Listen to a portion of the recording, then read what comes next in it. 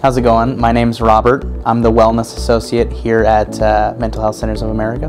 So in the Wellness Therapeutics area, you'll start out by seeing our hyperbaric oxygenation chamber.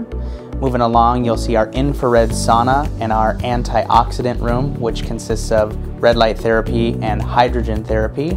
And then finally, we have our cold plunge and our cryotherapy tank.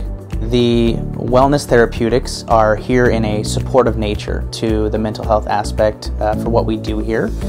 Basically, after a patient receives an assessment, if the doctor deems it necessary for them to get some of our wellness therapeutics, they would come see me, and then we would go off their plan. So if someone were to use our hyperbaric oxygenation chamber, that would be beneficial for increasing oxygen delivery to the tissues of your body.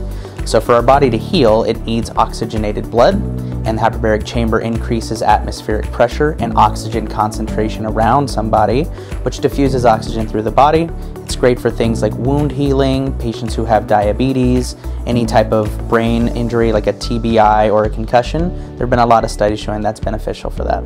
So cryotherapy is going to be good for anti-inflammatory process throughout the body. Super cooling the tissue allows the blood vessels to constrict, and it allows you to get better circulation.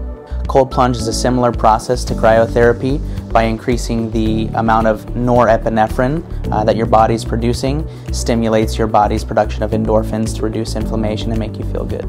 Red light therapy increases your body's production of adenosine triphosphate. ATP is what our body uses for energy. The more energy you have, the better your body functions. The infrared sauna is about 7 times more effective than a traditional hot sauna or steam room. By increasing your circulation and dilating your blood vessels, you sweat and detox the body from impurities. The patients feel amazing. I personally use these treatments all the time, and all of these treatments invoke something called hermetic stress, which is considered good stress. So there's 2 types that our bodies are exposed to, bad stress and good stress. Here we try to eliminate as much bad stress as possible and increase as much good stress as possible.